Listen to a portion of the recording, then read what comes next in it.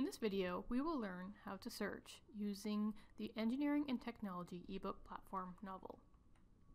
You can find this platform on the Engineering and Computer Science Library website, engineering.library.utoronto.ca.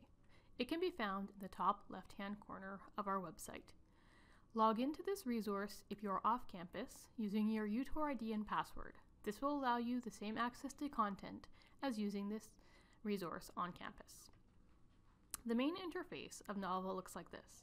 You can use Knovel to search for very specific pieces of information or for background information on designs. In this example, we will show you how to search for background information about bridge design. If you're searching for background information, simply write your topic in the main search bar and press search. You can see here we have a number of book chapters relating to the concept of bridge design.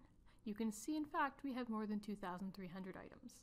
If you get too many results to sift through all of the items, you can also use the refinement tool on the left-hand side and refine by related concept.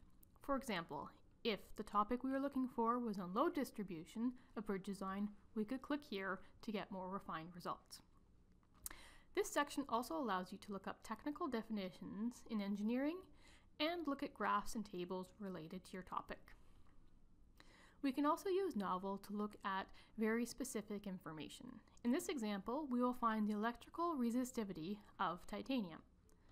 There are two areas in Knovel you can search in order to figure out the value of different properties of items.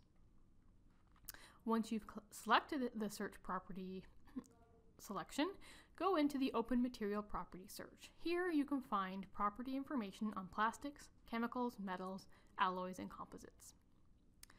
To do a search, all you need to do is write the material you are trying to research in the material or substance area, and then write the type of property you are trying to investigate. Here we are writing resistivity. If you are unsure exactly of the name of the property you are looking for, you can also look at the menu and search by topic. Here we can see searching resistivity brought us to the fact that there is electrical resistivity properties in Knovel. If we just drag and drop this information into the area indicated, it will tell us there are 22 results related to our search. Clicking on that 22 results will take us to the information which will answer our question. Knovel can also be used as a converter to take one unit and convert it into another.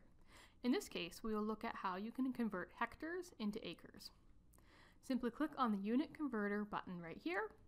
This will bring a drop-down menu, giving us a variety of different units to select from. Since we are looking for units of area, we would scroll down until we found area, select that. Acre is the default in this area, so we'd keep the first section the same. However, since we're not looking for centimeters squared, we want to pull the drop-down menu here and search for HA or hectare. After doing this, we can see the conversion amount for the information that we have asked for. So that is our brief view into Knovel. If you have any questions, you can visit us at the Engineering Computer Science Library